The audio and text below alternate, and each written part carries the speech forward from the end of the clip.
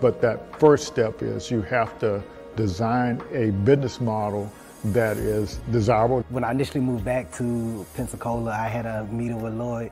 Lloyd invited me for breakfast, and I was telling him, man, I still have an idea for the entertainment industry. This is what I wanted to do. He was like, all right, I got to start up on the blocks. So I need you to start coming to start up on the blocks and get a little more information on how to work through the tech ecosystem, and take your idea and we'll get you where you need to go. My company is called The Know, is an app that is streamlining business for the entertainment industry. Yeah, so if you're a musician, what you would do is pretty much jump on the platform, you'll create a profile, but the way we created the profile is pretty much a cleaner way. So now if they want more information about you, you'll connect your social media platforms, your streaming platforms, and that way they can go directly to it. What we also have included is your calendar. So pretty much you can set your days, you can set your price for your days and automate your booking. So initially talking to Lloyd, my idea was all here, it was there, it was over here, it was over there. It was like, all right, Quinn, I get it. You got a lot that you want to do, but we need you to bring it in just a little bit and then work on your pitch, your story, and how you're going to bring it full circle to get people to understand what you're trying to create. Most of the programs here wasn't inclusive, and so we said we'll focus on helping founders of color. We also start at the beginning of the thing, at the idea stage, whereas a lot of the programs you see here locally, they start after you're up, and that's not very efficient unless if you don't have a lot of money, you can't recover from your mistakes. And the lean startup system, it actually helps you make mistakes faster before you spend a lot of money. You don't actually start building anything until you got customer buy-in. There was a need for small businesses to bring brand awareness to their business. I see there's a lot of makers and bakers that they're making all of these goodies and these products, but they can't market it, they can't sell it at the same time, and there needs to be kind of like that middleman, that middle person to help bring economic growth to some of the small businesses in Pensacola. So Taste of Pensacola, I came up with that idea during the pandemic when I saw things at that time that Amazon couldn't fulfill. They didn't even have those products, but the local people in the community, they did. And so there was a ton of people coming out saying, hey, I make masks. I'm like, wow, this is amazing, all the local people here that are just as talented that can actually make those products. And so I wanted to kind of showcase who they were. So with Taste of Pensacola, our income streams, we have several of them. We have the corporate America, we do corporate gifting, just regular consumers, different Pensacola natives that don't live here that want to purchase our boxes, like a taste of weddings, distribution. So we also do bulk sales. So for a private airline, if they want some local snacks and goodies on their passenger flights, they will come to Taste of Pensacola and we will source their vendors here locally, and we'll give a small business owner an opportunity to have reoccurring monthly sales. I've always had a really big vision for Taste of Pensacola. I knew that it could go beyond just local. I know that maybe other communities could possibly use the same platform that I'm trying to build. And I always have these big visions, but I never know how to even get there. Where do I start? I know it's more than, there's a lot of technical things behind it. I know there's a lot of research, but that connection, I never had it until, thankfully, I met and was introduced to Startups on the Blocks and was able to just learn more about how to grow it in terms of data. Things I just never thought about, framework, words like traction. There's a lot of things that I just did not know about, and language that I need to know in order to get funding for my business. There's just a lot that I didn't know. I would go to the stores and look online. They didn't have a wide variety of natural hair products about 8 years ago. And the ones that they did have, the ingredients, it would say that they were all natural. And when I would research the ingredients, a lot of the ingredients were not natural. I make everything, my shampoo, conditioner, I have an oil that I make, and I have 2 different separate butters. Like I had some people who were completely bald and grew their hair. It's about giving women their confidence back in their hair. I have this salon and then I have a second salon, and I have my products in about 5 beauty supply stores. So I need a manufacturer to keep up with the demand at this point.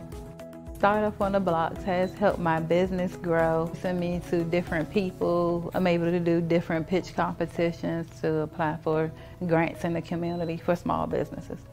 Lloyd's a really good person to connect with. He has a lot of resources here in the community that can help small businesses grow. If you have a product out there and you're trying to go big time, he's the person that you would want to meet with.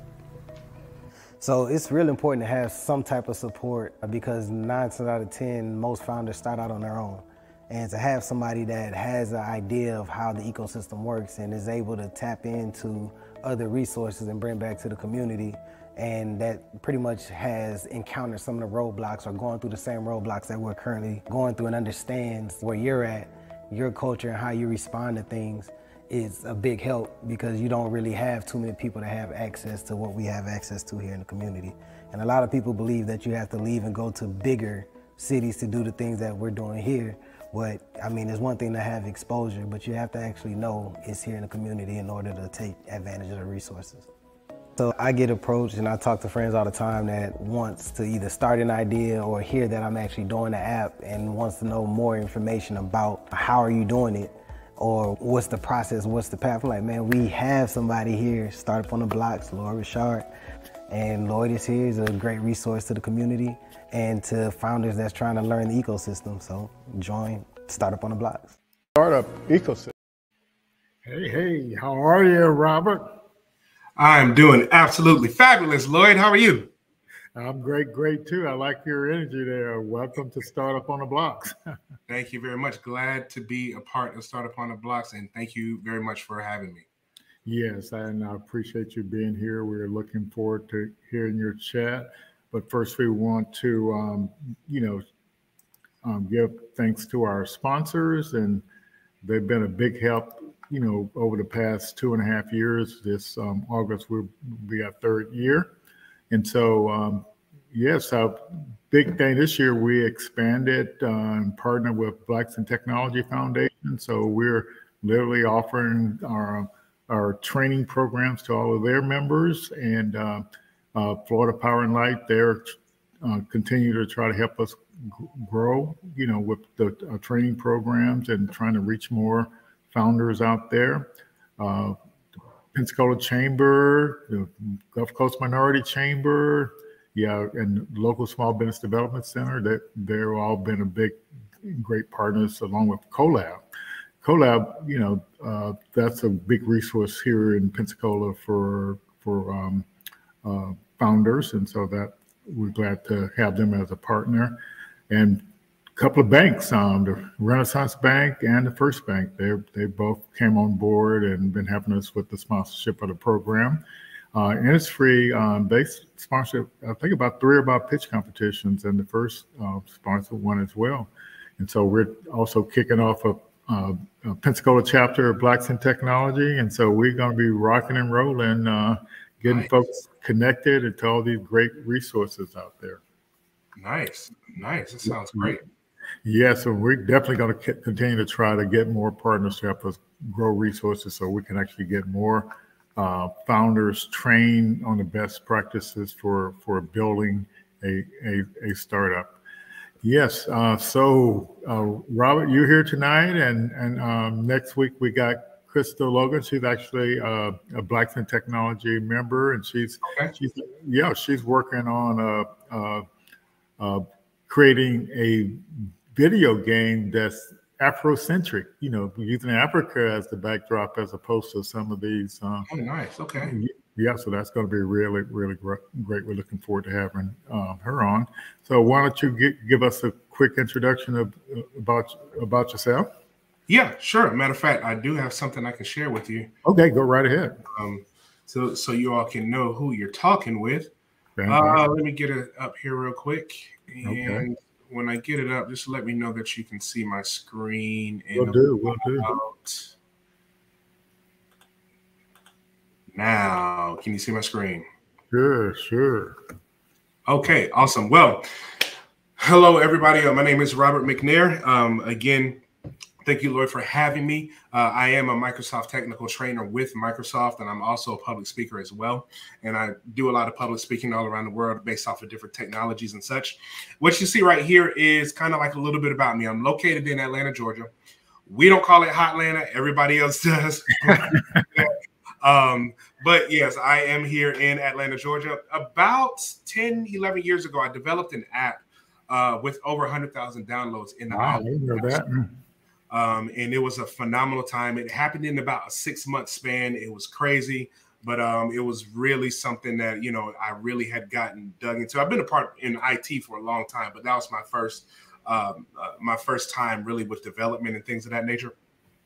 I got about 8 legacy certs, MCP, MCE, MCSE, a lot of the older ones. And I'm also a lover of music as well. I'm a lover of music so much that my wife doesn't like when I put my playlist on random because it goes all over the place there. So she's like, stick with the genre, right? Okay. So, but the next thing I'm always asked everywhere I go is, am I related to Ronald McNair, the astronaut? And the answer to that is he was a distant cousin of mine. I didn't even know that we were related when the Challenger explosion happened, right? But then the next thing people seem to easily move on to is if I'm related to Steve McNair, the NFL quarterback. And the actual answer to that is yes, that was my cousin on my second cousin on my dad's side. Great years with Alcorn State, Baltimore Ravens, 2 yards short from winning the Super Bowl, right? Just wow. Bananas, right? So just some great times. I got a lot of certs down there that I've just amassed over the last few years. But the thing that I'm kind of really most proud of is that I'm a second generation IT kid. My dad actually worked on the barcodes in the 1960s, right? So he's somewhat of a hidden figure. You can't open up a history book and find things about him. I can go to his house and I can find and look at the documentation, but y'all know how that went years ago. I don't even have to explain that. Yeah. But that makes me a second generation IT professional. We hope to pass it on to my son. And you see that picture down there in the middle. That's in 1984, right? Okay. That is a Commodore 64 that he's sitting at with the line printer, and he would like spend all night. I would hear the printer going off, and he would spend all night printing out his lines of code and going through all these different things. And he had it plugged up to that black and white TV, right? They didn't have monitors back then. Yeah. And we would take that TV when he wasn't working, and we would stick it sometimes in the family room or other areas and watch TV. You remember when we used to have the knobs? Yeah. 2 to 3 to 5 and those types of things. It was one of those. So that's really me in a nutshell. I love tech. I love talking. I love teaching and training. So thank you once again for having me. Yes. Thanks for sharing that. Yes. Okay. So we'll just take a couple of minutes here to talk about startup on the blocks a little bit. So if we got anybody new in the audience, they can kind of get a feel for what our programs are all about. And so one of the first things in being a founder is developing that right mindset, and then if you get the right mindset and develop the skills and the best practices, you can unlock the resources in the ecosystem. I use Microsoft as a good example of resources that are in the ecosystem, because the Microsoft Startup Program, it actually, I guess either last year, I don't remember exactly when you all switched up. It broke the startup program into phases. So like at the idea phase, they got some benefits for you. At the concept stage, they got some benefits for you. When you get building your MV, they got some MVP, they got some benefits for you. And then when you're trying to grow. And so, but the key thing is you have to learn the language of the ecosystem and have the right mindset to kind of move forward and unlock all the great things. Did you know Microsoft at the idea stage, they would actually pay to incorporate your company in Delaware? I had no idea about that. No. Yeah. That's one of the benefits, of being, and they do it through one of you all's partners. But yeah, that's the significance of the kind of startup ecosystem there. And we created a little playbook back when we first got started. We didn't have all the resources we have now, and so we say this is the playbook you should follow.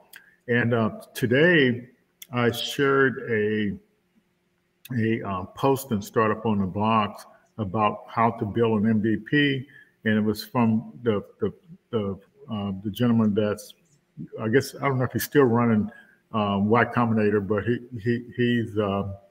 he's been been with them quite a while, and he's talking to you about how to build an MVP.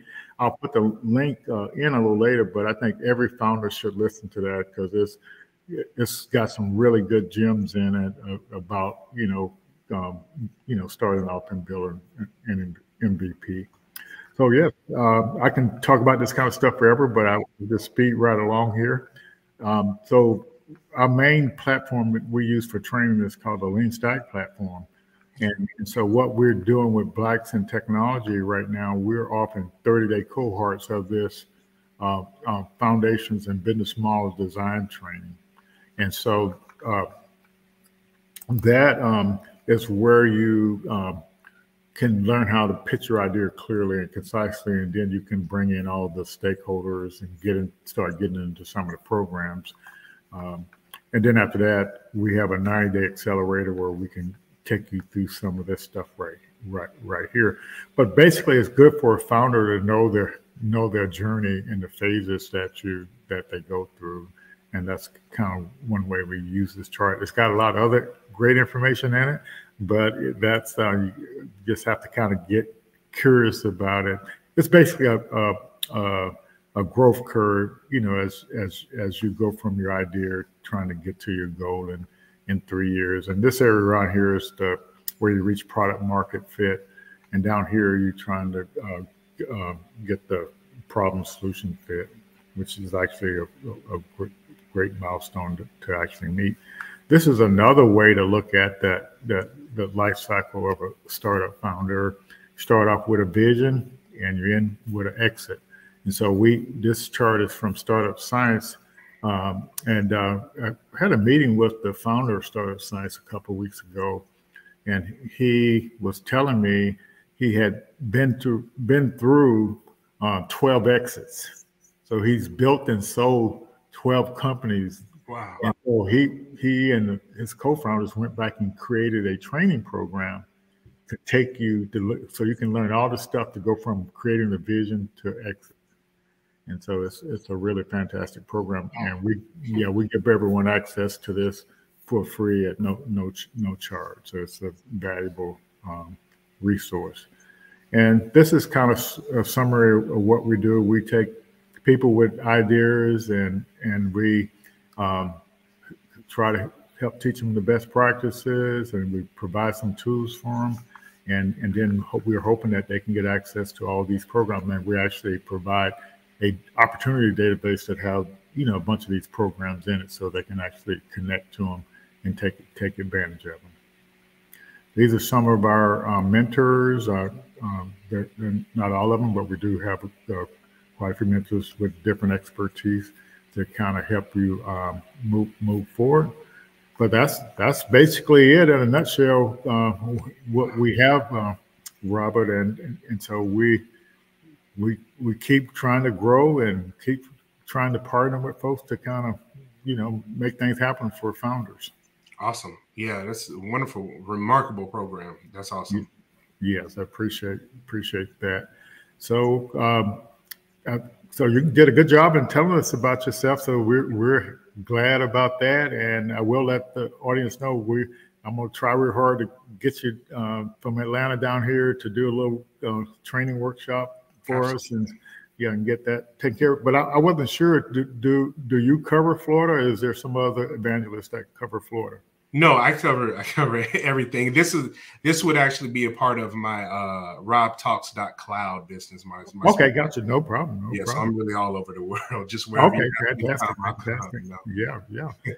So I'm open to however you want to do it tonight. We can chat, or you can share some slides, and okay. But I know people want to hear about ChatGPT. Okay, yeah. So what I'll do is I'll give an introduction about ChatGPT, right? Okay. And from there, I'll kind of go through some of the tools. Okay. And then we can kind of open up the floor, and then I guess maybe towards the end, I can show you all how to do some of these things called prompts, which is more than just what's the capital of France, right? Yeah, it's more than stuff like that. It's going to help your business owners tremendously, from creating business plans to email campaigns to even creating sales strategies and things of that nature. So I think that it will be really beneficial Well, I do have a question for you because you mentioned the word prompts, and I've been noticing this term prompt engineer. So it's like a new job role. Had you seen much on that? Yeah, actually, there are a lot of companies that are hiring for prompt engineers right now because a prompt is really all you're doing is you're feeding ChatGPT something and you're expecting something back, right? So a simple prompt is, what is the capital of France, right? And ChatGPT will respond. But when you get into prompt engineering, there's a way that you can ask ChatGPT to do certain things for you in almost like a paragraph format or a list format. And it's going to take everything that you ask it to do, and it's going to put it all together, and it's going to throw it back at you. Like, say, for instance, if you want to write a blog, right? You can say, write a blog on starting a business, which is fine, right? But you can also say, write a blog on starting an IT business in Pensacola, Florida, targeting this particular group in this particular area, and utilizing the latest, search engine optimization keywords. And it's going to take that and it's going to get pinpoint right down to what you ask it to do. So there's a short, way of doing prompts, and then there's a long way. And so the prompt engineering is a long way. And that's really what a lot of companies, from what I'm seeing, they're hiring people for, because I don't think we've touched maybe 2% of what ChatGPT can do.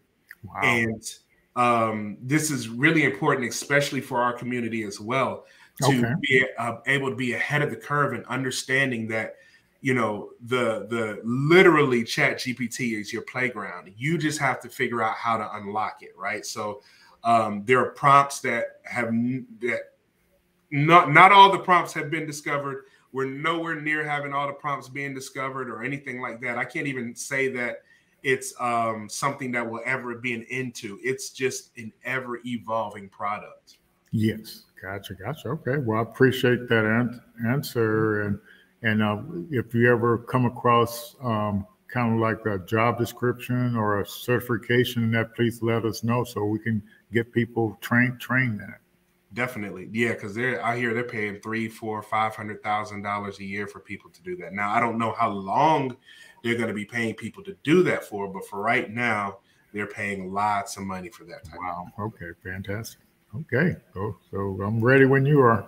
Okay, great. So let me go ahead. I'm going to reshare my screen real quick. Okay. And what we're going to do is I'm just going to share some basics about ChatGPT. Okay. Because one of the things that I always find is that, first of all, when you say ChatGPT, everybody kind of looks at you kind of like, okay, what is this? Right.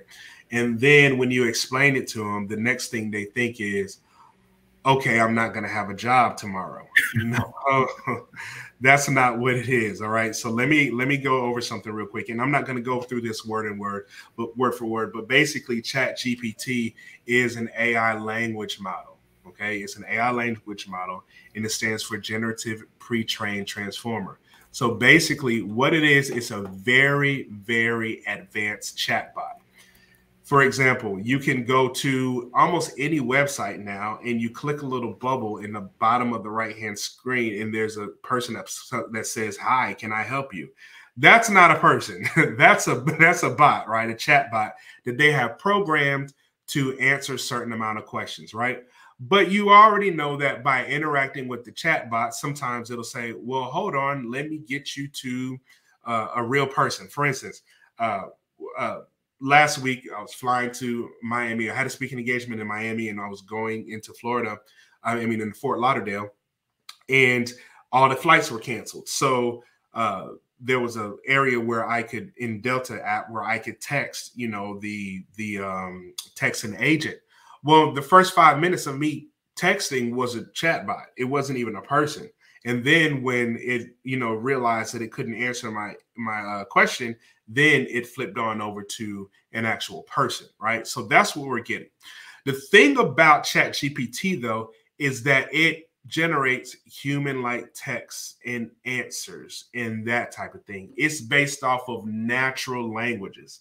So basically, I don't have to try to think and speak a certain way for it to understand what I'm saying, because it's not only going to understand the words, but it's also going to understand the intent behind my words. Okay, so those are that's a couple of things about it. Also, the architecture, again, it's like a human-like conversational context. It'll help you with different things. It'll help you build an amazing chatbot for your company. It'll help you do customer support. And it has been trained on a large data set. Okay. Now, if you don't know what data set is, for everybody that's out there, a data set is just basically, for the basic, most simple, it is a spreadsheet full of names and addresses. We can use that as a data set, right? Say you all in Pensacola, and I could go to probably the Chamber of Commerce, and I can get a list of all the businesses that are in Pensacola, Florida, right? That would be a data set. Okay. What makes this interesting is that the data set is the internet. So we think about this. The data set is the internet. So we're not talking about a bunch of spreadsheets. We're talking about everything that has been created that lives on the internet. Now you have access to. All right. So it has been around since 2021. Well, not 2021. Its language actually, or understanding actually, stops at 2021. And they're making updates and things of that nature. So if you ask it like who won the NBA championship last year, it's not going to know, right? And it's going to tell you that it's not going to know. Okay. But it has a wide range of topics on all kinds of things. You have people asking it, when people first find out about ChatGPT, they might say, hey, tell me a joke. Okay, that's cool. You can say, tell me a joke, and it's going to tell you a joke. But after a while, you think that's the limitation. That's not the limitation. That's really only the beginning. Okay, so I'm going to go over a few key features real quick. And what we have here, your key features for business owners and for managers. I just kind of got a few because there's a lot of different features out there. For customer support, right? ChatGPT can be used to develop AI-powered chatbots, virtual assistants. It can handle your customer inquiries. It can provide some instant support. And all together, it can actually reduce the workload on any of your human agents.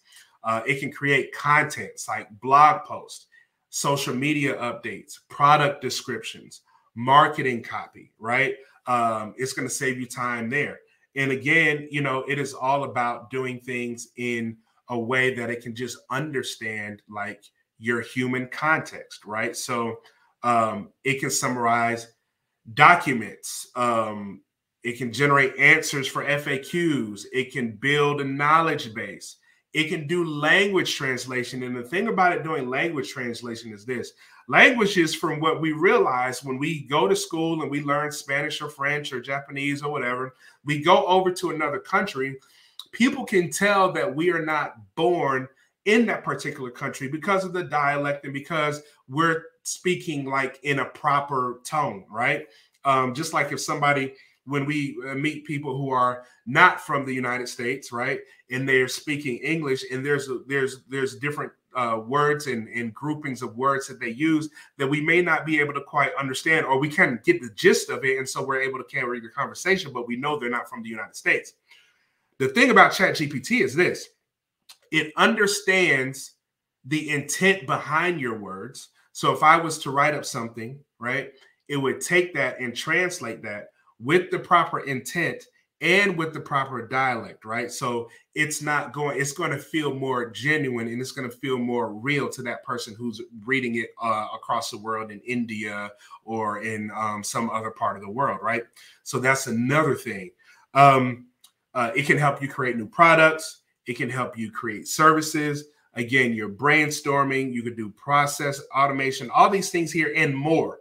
If you have people that are looking for code, right, and trying to learn how to code, it can help you learn how to code, and it'll give you different ideas. And it's any kind of language, right? It can be Python, it can be C#, it can be C++. I haven't gone as far back to see if it does things like COBOL and Fortran, but it probably does.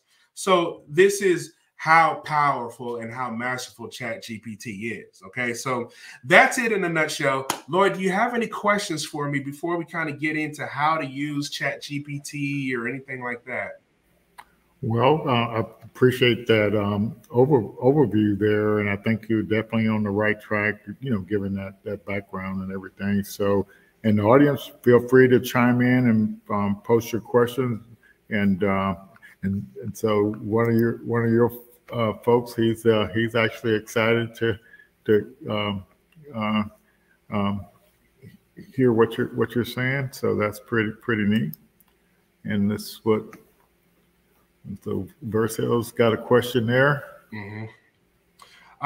Okay. How does ChatGPT compare or compete with Google Bard? Well, that's something. And I'm going to be honest with you. I've been so entrenched on ChatGPT, and Google Bard, what came out maybe a month ago or something. I haven't gotten a chance to really dig deep into Google Bard.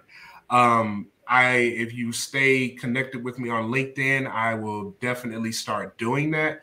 But look, Google Bard is so new. Matter of fact, if you really think about it, I mean, ChatGPT is new, right? Like we first started hearing the buzz back in November when, the wait list opened and everybody kind of like started jumping in there, and still it's very, very, very new. So, so I haven't really gotten a chance. I wish I could answer that better for you, but I like to be honest, to say I hadn't gotten there yet, Yes.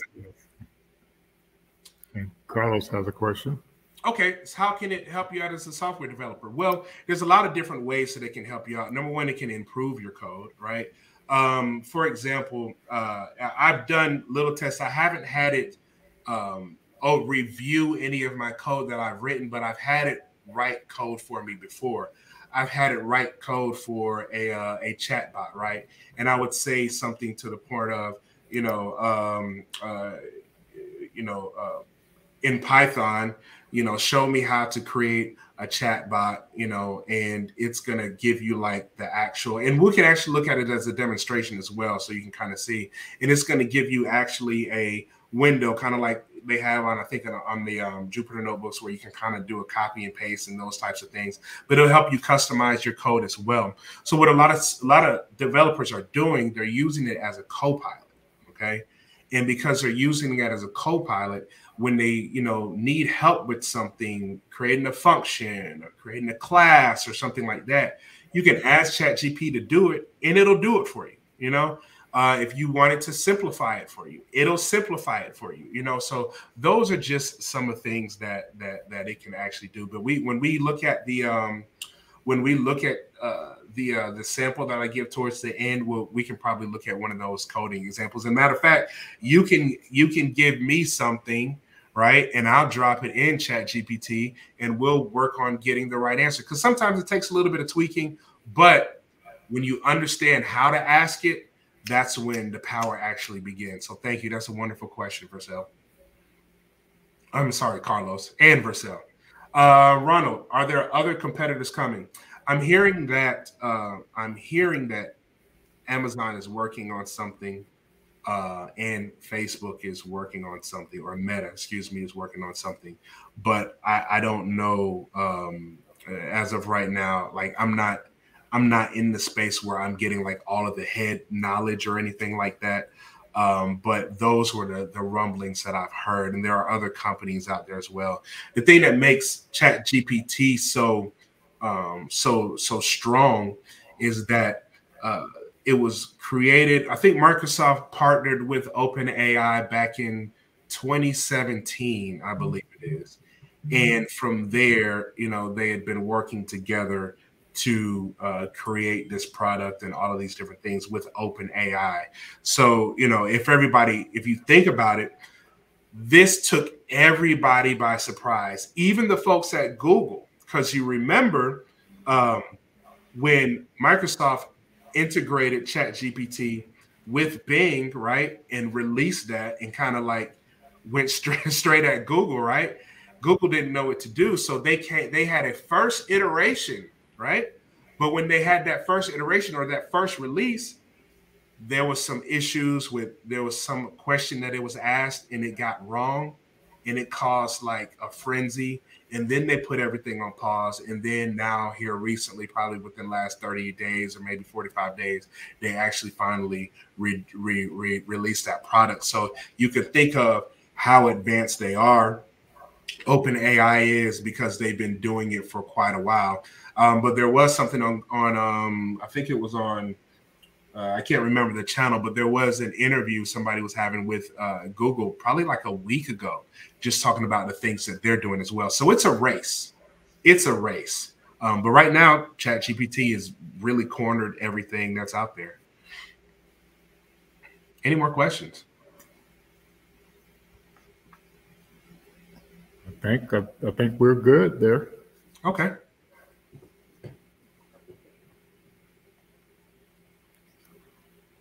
So what are you gonna do next here? Oh, okay. I thought you had anything, some more things to go. So let's do this.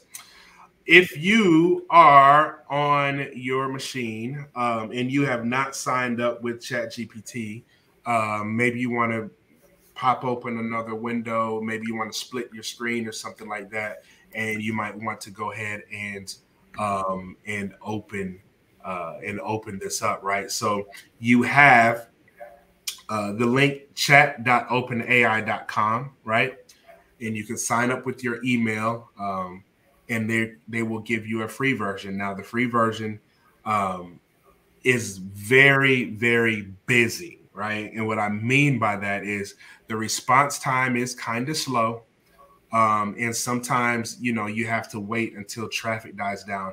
When it first came out, like from sun up to sundown, it was so many people on there, and you would have to wait in order to get your instance and all of that. But now they released a paid version. Paid version is $20 a month, and it's available all the time when the demand is high. You get a faster response speed, and you have priority to access those new features. So everybody that's on the free version, you have ChatGPT 3.5. Everybody that's on the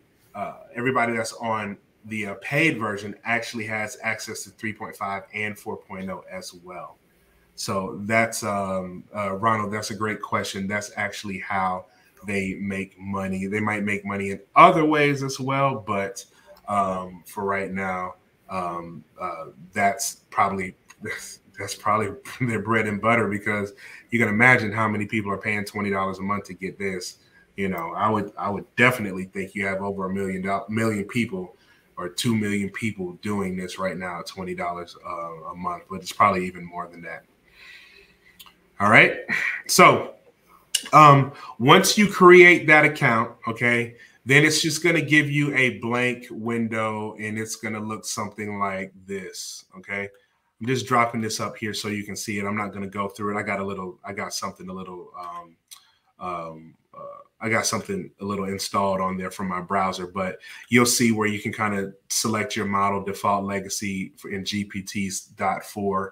And that would be if you are, if you have the paid version. But I'm gonna minimize that real quick, and I'll get back to it. But that's literally what it's gonna open up to, and then you can begin. But what are you gonna begin doing? Let's take a look. So prompts and queries. Your basic prompts are things like, tell me a joke, right? That's fine. Cool. Great. It'll tell you a joke, right? It might be like a dad joke, but it'll tell you a joke, right? What's the capital of France? What's the weather like in New York today? That one's kind of tricky because you might need to do a little bit of jailbreaking to actually get that, because it won't necessarily tell you what the weather is today, but they have people that have already like jailbroken, but this isn't that type of class, right? What's the best way to learn a new language? Okay. Those are basic prompts. Okay. Now, advanced prompts. This one, look at this. I'm planning a trip to Japan next summer. Can you recommend some off the beaten places to visit and local experiences to try? Okay. So now we're getting into, we're training our mind now to ask it different questions, almost like when we would jump on Google or Bing and we would ask places to eat in Japan, right?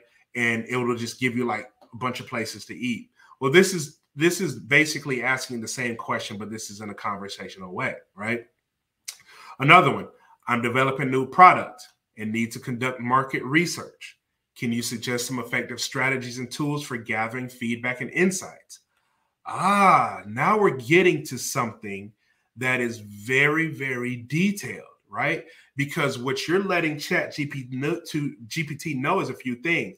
It's that you're developing a new product, right? You need to do your market research. And because I'm doing that, I need some strategies and tools for gathering customer feedback and insights. That's a lot. You can't just type that in Google. That's just going to be like all over the place, right? But when you type that into ChatGPT, it's going to take that and it's going to give you some strategies and your tools for feedback, insights, and it might give you a list of them, okay? So that's a more advanced prompt, okay? So you heard we were talking about prompts earlier. That's a more advanced prompt. Now, you can ask it, do different queries as well. Personal issues, right? Some people use it for psychology, right? Help me make a decision. Who do I need to go out with this weekend, right? I like this guy and I like that guy. This guy has this, that guy has that. I don't know. You know, so those are the things that some people do. Like they ask it to make. Now, I'm not advocating for that at all, but that's what some people do. And I'll just leave it at that, right? You can ask it technical questions. So for instance, there was a question asked, Carlos asked a question about helping him out as a software developer. You can ask it any type of question about any type of language you want to, and it'll help you out, right? It'll even write it for you if you want it to write something for you, right? You can even ask it opinionated questions. Oh, I misspelled opinionated. But you can ask it opinionated questions of what do you think about this, right? And then basic general knowledge questions as well. Okay, so these prompts are going to be diverse, and they cover a range of topics that you might be interested in or learning about, right? And so this is your basics of your prompts and your queries. But let's dig a little bit deeper, because this is where the change actually starts to happen, okay? So first of all, when you're writing a prompt, okay, grab a screenshot of this or something. You want to make sure you're using clear and concise language that's easy for ChatGPT to understand. That's easy for me and you to understand, right? It says avoid using overly complex and ambiguous language and be as specific as possible, right?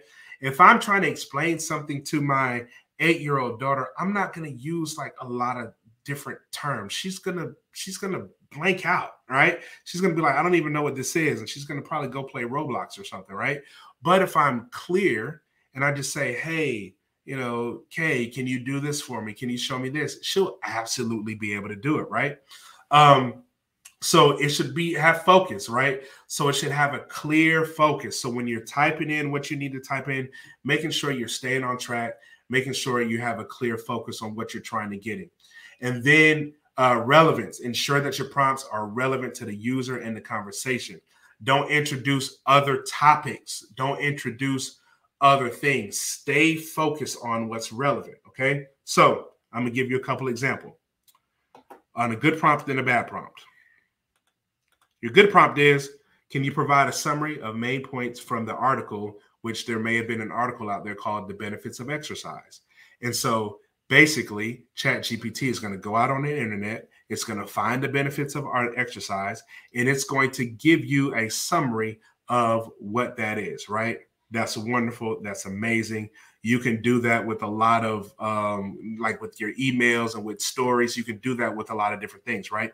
The bad prompt is, can you tell me about the world? What do you want to know about the world? It's too general, right? You need to be focused on some things. And so that's an example of a good prompt and a bad prompt, all right? So, we have those types of things. Charity, I could see someone doing a very specific job search on ChatGPT. Absolutely. Absolutely, Charity. You can actually do a job search. You can do a job search on a specific job, right? Say you want to become, I don't know, a software developer, right? For a company, right? You can say, give me the job description for ABC company. And it's going to go to the job description as a software developer for that company, right? And it's going to give it to you. And then you could say, create a resume based off of this job description using my stats, right? So you can give it the years you've been on jobs and doing all these different things, and it'll create an entire resume. So when we're talking about making things faster for you, I know people that are writing business proposals that would take weeks at a time, right? It's taking literally 15, 20 seconds to be able to do that. I know people that one of my friends said last night, he said, what ChatGPT is doing now, it takes away my feeling of not having the confidence when I'm creating a business proposal. Because when you're creating a business proposal, right? There's some things that you're not sure, like, did I forget this? Did I do this right? Did I do that right? But when you ask ChatGPT to do it, you have more of a confidence that it's actually going to do it the right way. Now, of course, things aren't perfect, right? It's not a silver bullet, but you can go in and tweak. And we all know it's much better editing something than it is actually writing something from scratch. Because when you're writing something from scratch, if you ain't feeling it, you just ain't feeling it. You know what I mean? So, but those are examples of good and bad prompts. So Carlos says, you asked about Batman versus Captain America. Yeah, and it'll give you an answer, right? Right. Quinn, I use it for a bio and cover letter. Exactly. Letter of recommendation. People always want a letter of recommendation for something, right? So do a letter of recommendation for somebody. It's really your co-pilot. Okay. I like to say this, and think about this, right? If you had the opportunity to sit and spend time with the smartest person in the world, what would you ask them? Would you ask them what the capital of France is? Would you ask them to tell you a joke? Or would you ask them to say, how can I make my business go up, right? How can I handle this situation? How can I do that? Those are the things that you're going to start asking this person, because you know that they'll be able to provide the answer. Remember, there was a meme probably within the last couple of years talking about, would you take $500,000 or would you take a lunch with Jay-Z, right? Well, first of all, let's move the $500,000 out the way, because, not many people are just going to receive $500,000. But if you had the opportunity to sit across from Jay-Z, are you going to ask Jay-Z what the capital of France is? Absolutely not. You're going to ask Jay-Z how he started these companies, all these different things, right? You might ask him about music. You might ask him, I don't know, even you might ask him about a ton of different things, right? So we need to sit and we need to expand our thinking. We need to expand our thinking, because so many times, so many people are really scratching the surface. So with that said, let me get into some advanced features. And Lloyd, if you want to stop me at any time, go ahead. If you have keep on going. We want to learn. We want to learn. Awesome. Awesome. So let's talk about an advanced feature. There's a ton of different advanced features, but I'm going to give you one that is kind of prevalent that you'll be able to find out a lot about. It is called the ACT prompt, right? You're telling ChatGPT to assume a persona or a role, okay? So this is going to help you out when you might need help with something. So say, for instance, you're trying to create a website, right? And you're trying to create a website on selling bicycles, okay? Now, you can find somebody, and I know because I've done web development for plenty of years, and I was able to create a website like amazing, right? I was able to do a website. But one thing I could not do was I could not write the content, okay? I was not a writer. I am not a writer. My wife is a writer. She does that type of thing. I don't, right? And people would ask me to write content, and I would literally say, no, you need to hire somebody or find somebody to write your content. Does this sound familiar to anybody that's out there? It probably does. Okay. So with ChatGPT, you can say, okay, I have a website selling bikes. You know, what should I put on my about page? Or can you write my about page for me? Can you write some engaging material about my new product that I just came out, you know, that I just put out or something like that? So there's different things, but you can say act as a content developer or a content writer, and it will now assume that persona, and it will write that based off of what content writers do. Okay. Again, this way they have it here. They say, I want you to act as a travel agent, right? Can you recommend some vacation destinations based on my preferences, right? And it might ask you what your preferences are, okay? And we're going to see this. I got some prompts up here that we're going to throw out there, and you're going to see all of this in action, okay? So that's the act prompt. Now, we do the act prompt. That's cool, okay? Couple more things I want to do before we get into this, all right? You can ask it to adjust the length of your response, okay? Give me 3 paragraphs of a recommendation letter, okay? It'll give you 3 paragraphs.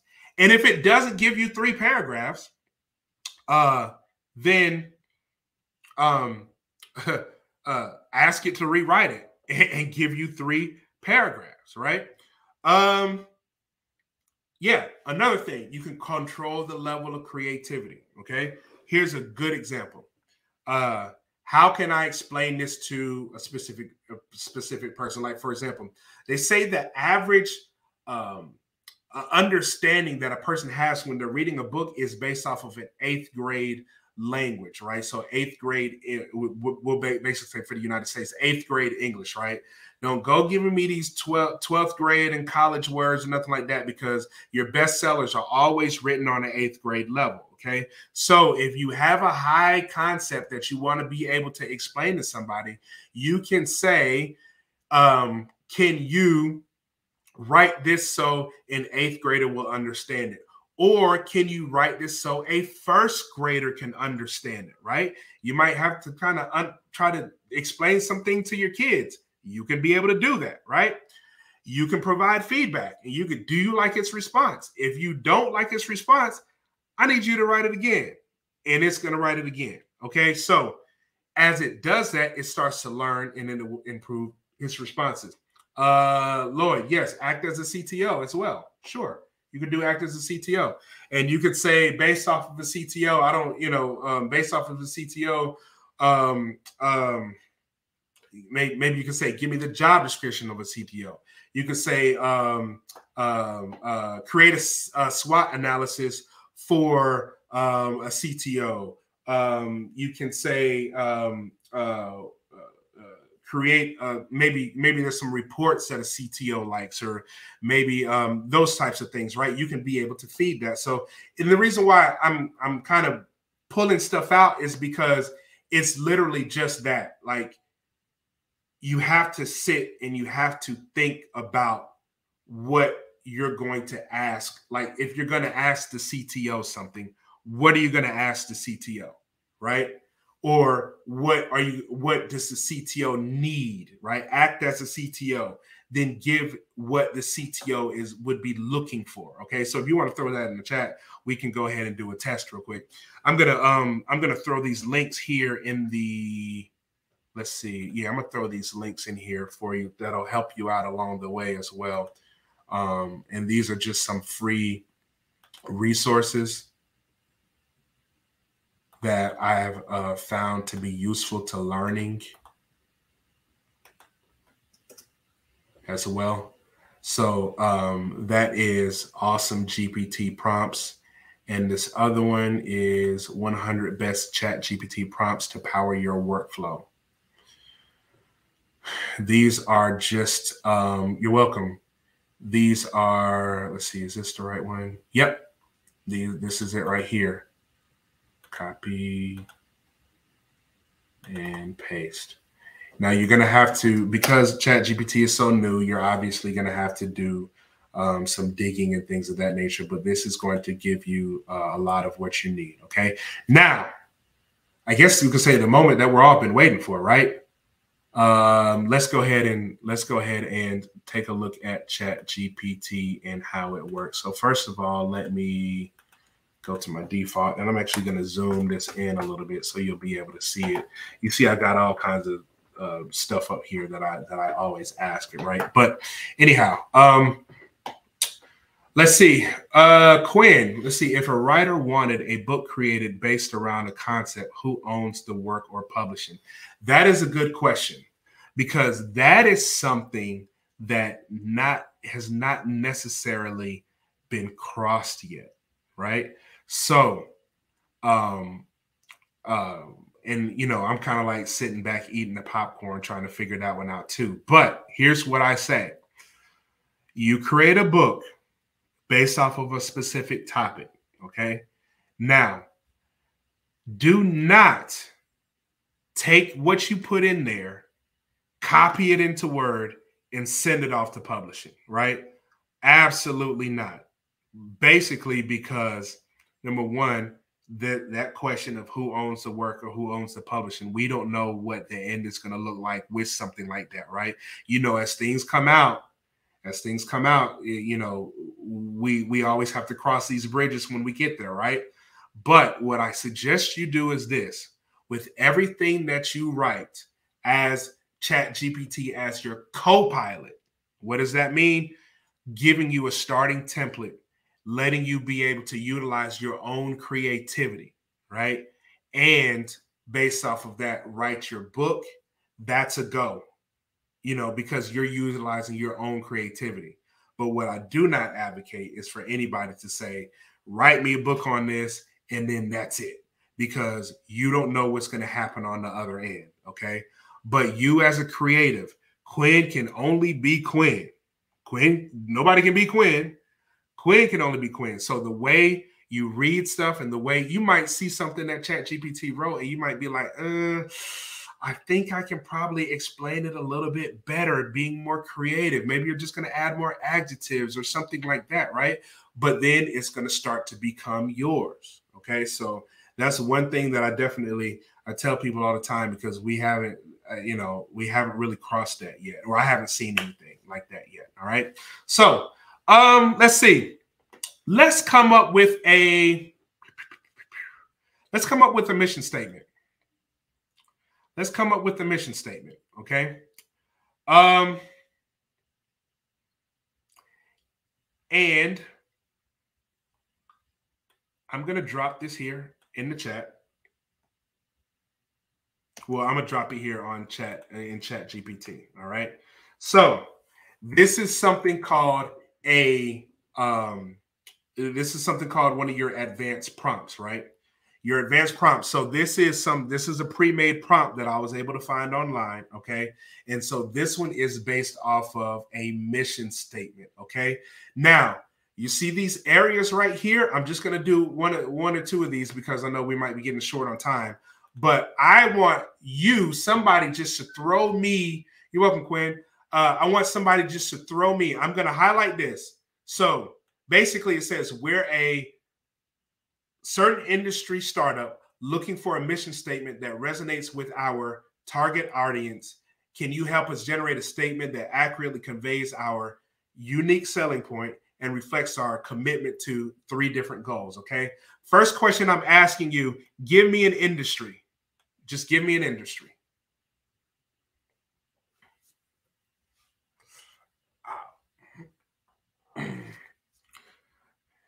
So is that the industry, the creative industry? Creative what? Creative design? That sounds good. Okay. The creative design, right? We are the creative design startup.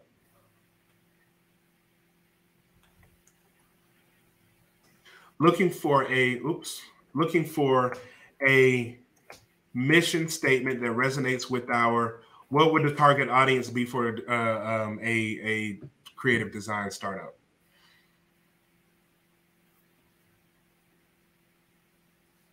Somebody throw me something. Target audience. We will say, all right, you got 5 seconds. I'll come up with one if you don't have it. Video gamers.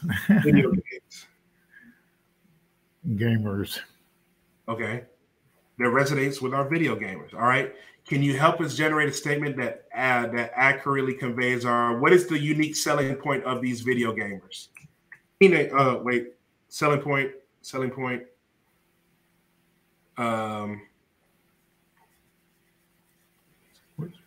With an African theme. I'm doing yeah. I'm doing what's her name? Coming on next week, Crystal Logan. Yeah, okay. All right. Help us generate something that conveys our African theme. And it reflects our commitments to what goals. What are goals that we are committed to as these video gamers that are part of this African theme? Let's see. Commitment to fun. Okay. What do you say? Culture? Yeah, that could be. Culture and fun, culture, and what would be something video gamers? I used to play video games all the time. Why can't I think of this right now? Artistic.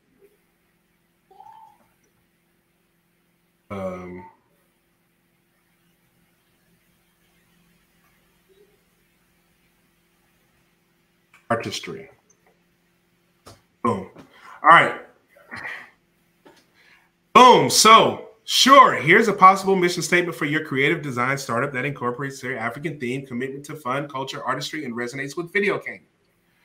Our mission is to bring the vibrant spirits of African culture to the gaming world through our fun and immersive designs. We are dedicated to celebrating the richness and diversity of African art, history, and folklore, and we strive to create visually stunning and engaging gaming experiences that capture the imagination of players. With a deep commitment to artistry and creativity, we aim to push the boundaries of what is possible in gaming and inspire a new generation of gamers to embrace the beauty and wonder of Africa. Wow. Fantastic. Wow. Now, if you don't have, I know you have a lot of startups in here. If you don't have matter of fact, I'm going to copy and I'm going to paste this prompt in here right now. Grab that prompt. It says it's larger than 280 characters. I'm going to have to do something for your folks to be able to grab it. But that would be something that you can create, right? For that. Any other, let's do one other prompt. Let's do one other prompt. Lloyd, what'd you think about that one? That was fantastic. Yeah. Anybody, let's see what we've got here. I'm trying to think of something that I can give that's concise because I got a lot of prompts here. I got prompts on like negotiating contracts. I got some on managing tickets, but those are going to get very, very long there. So let's see if I can find something. Let's see. This one could be good. Now, if you're a math person, I'm just going to drop this in here. If you're a math person, like for financials and stuff like that, right? This would be a good one for you. How to generate a certain year financial projection for a company by analyzing the number of years of financial statements and assuming our revenue growth rate of whatever the growth rate is. These are things you can also feed and upload things for it to be able to analyze as well. So you can actually do these types of prompts too. We can also do something like this. Create a business plan, right?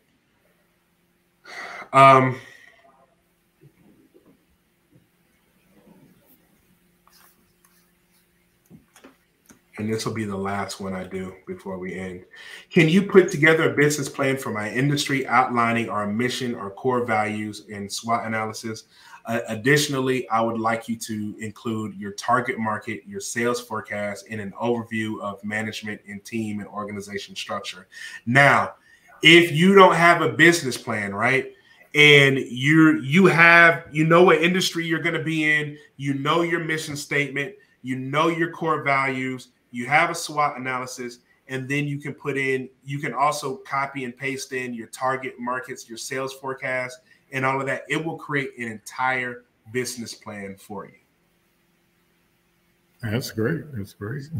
Yeah. So for startups, especially, like when you're talking about sales forecasting, when you're talking about conducting market research, when you're talking about identifying growth opportunities as well, generating an elevator pitch, right? Let's see, what else do we have here? Yeah, I'm going to create something, and I'll make this public, because this is just kind of all over the place. I was hoping I could actually copy and paste this. Yeah, I can, like, if you email me something, I can, make sure everybody has access to it. Awesome. Cool. Yeah. Well, that actually brings everything to a close. Does anybody have any questions, anything you want to talk about, or anything like that? Or Lloyd, do you have anything, do we need to do more Q&A, or what you think? Yeah, I actually have a question. So okay. I have some AI software that generates functions. Mm-hmm. And so what I'm wanting is like I said, if I can generate a function, which is an artificial neural network, but it may do it in JavaScript or C or some language. And is it possible to ask ChatGPT to actually build an interface for it? Yeah, you can.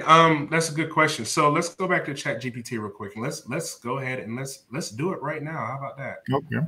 Yeah. Let's do it right now. So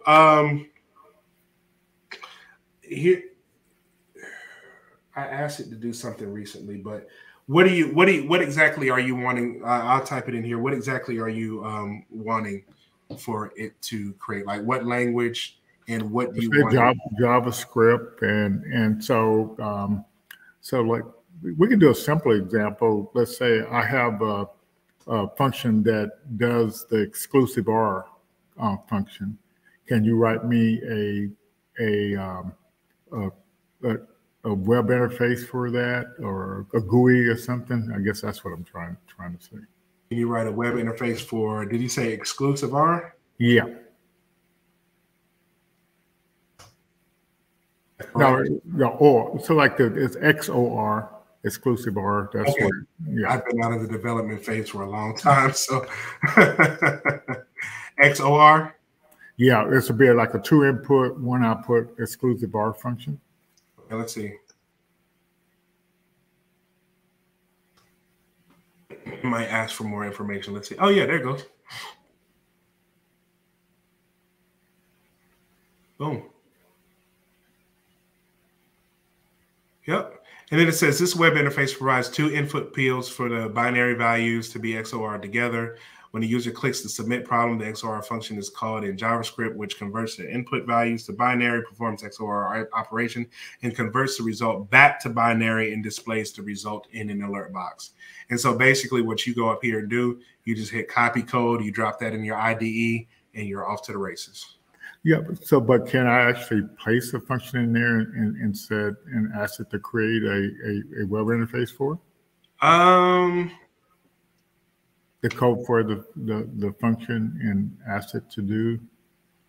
I don't know, but that's kind of what the I'm sure you can. Okay. Would you be able to give me an example if you want me where you want? No, that's not necessary for you to demonstrate right now. But what I was thinking about was, and I haven't tried it yet, but I'll take the code for. So what I would do a prompt. I said I have the following function in JavaScript. Can you actually write me a web interface for it? Oh yeah. It will do something like that. I haven't done that, but yeah, I know it will do that for you. It will. When you feed it, you can feed it information, and it'll actually take what you input and actually create it for you. This would be an example right here for you. So yeah, if you wanted to do something that you already had like values for, yeah. Yeah, so I literally, I guess in that case, I could actually replace the XR function and paste my code in there. Yeah. To do it. This will be a good boilerplate template, for you. But yeah, that's how easy it would be. So I see there's a question. Let's see. What was it and what was your journey? What was what and what was my journey? Oh, wait. Before you go, can you talk about your app you grew to 100K? Oh, okay, cool. Well, I used to work at an organization, World Changers Church International, Pastor Creflo Dollar. I was part of that church for a number of years, right? And I worked in their IT department. And so back in 2012, before anybody had any apps or anything like that, I've always been that person that has always been just in that spot, right? So back in 2012, excuse me. Excuse me. So back in 2012, I said it would be really cool if this ministry had an app, because no churches had apps at the time, right? And so I created a dummy. And I took it to Pastor Dollar's son, right? And I showed it to him, and I was like, hey, I created an app for the ministry. What do you think? And then about 2 weeks later, I got a phone call, and I got the proposal saying, what do you think about working for us? I was like, cool, no problem. So I come in, and I create the app, right? But it wasn't just a basic app. It was an app that a lot of you, if I see there's some former members up here too, but it wasn't just a basic app. You could watch the stream on it, which was good, but it also had a quiz feature. And based off of the quiz feature, you would answer the quiz, answer the questions on the quiz, and you could post your score to Facebook, right?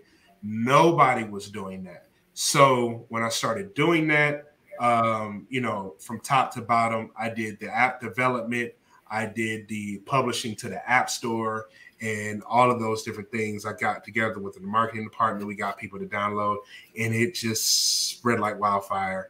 And people loved it. People got connected, started streaming and all those different things. And now they're probably in their 4th iteration of that app.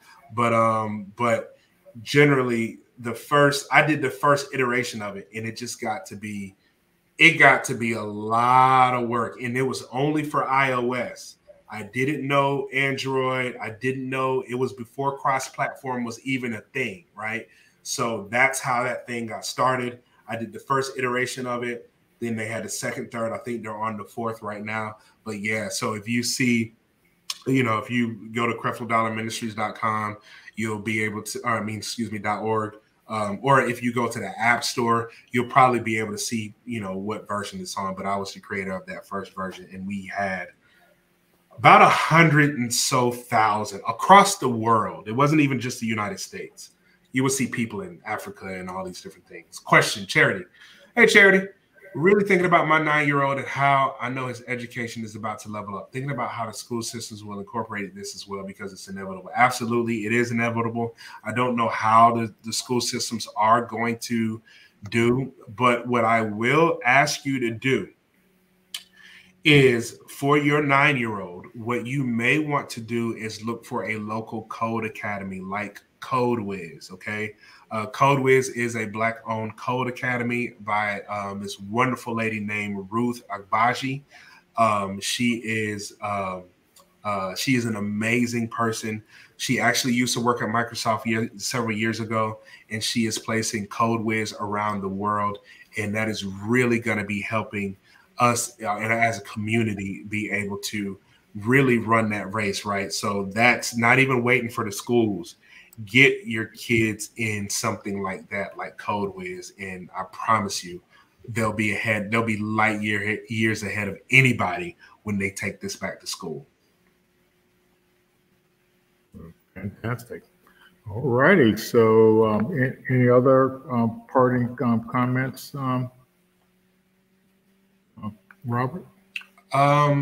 No, I'm good. I'm just reading some of these comments. Thank you very much, Marcel. Thank you very much, Quinn. Thank you very much, Charity. Thank you, everybody, for asking your questions.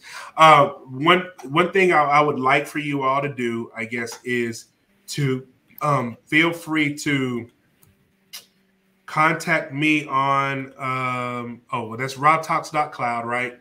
That's my email address as well, right? RJ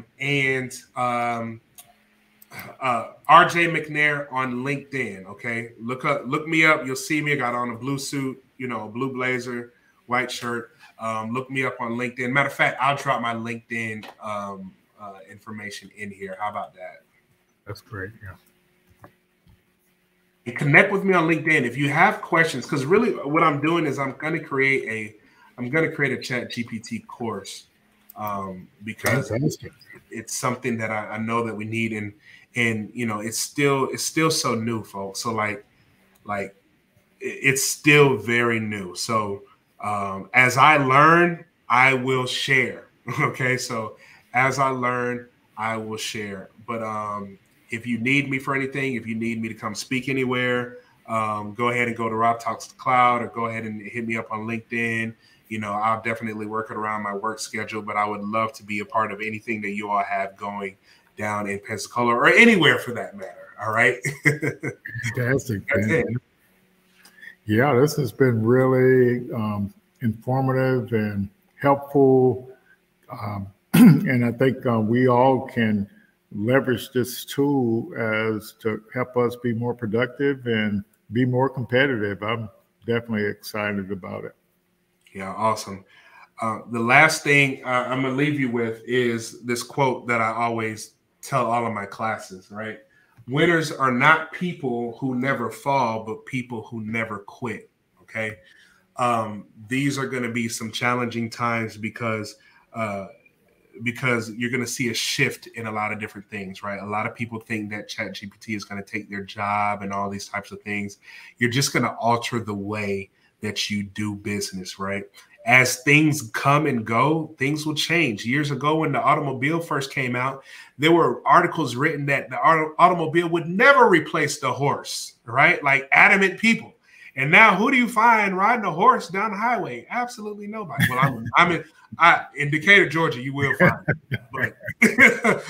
But you know, outside of that, you know what I mean? It basically, what I'm saying is things change, right? And so what ends up happening is start to learn this. Get really good at prompt engineering. Buy different tools. Get on LinkedIn Learning. Read and listen about this stuff.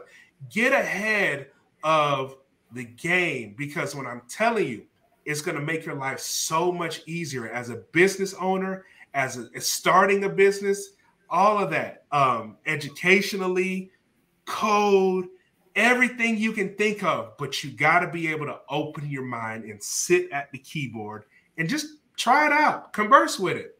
It's not going to bite. I promise you. And that's it. That's all from me. All right. So, yeah, I can't thank you enough for coming on and sharing this, the latest technology stuff. And we look forward to collaborating in the future and all that good stuff. Everyone, we'll be back on next week with Crystal Logan, and looking forward for that talk. And yeah, just take advantage of all the things we're offering. We're glad to be here to support the founder community. Thanks a lot, and we'll see you all next week.